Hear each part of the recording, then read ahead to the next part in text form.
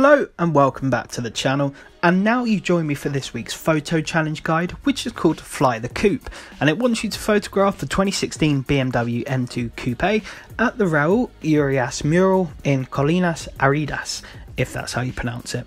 Anyway, this is the car in question, the 2016 M2 Coupe. It will set you back 69 grand from the auto show, so a nice cheap one here.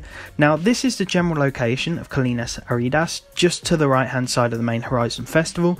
But what you want to do is head over to this street race here.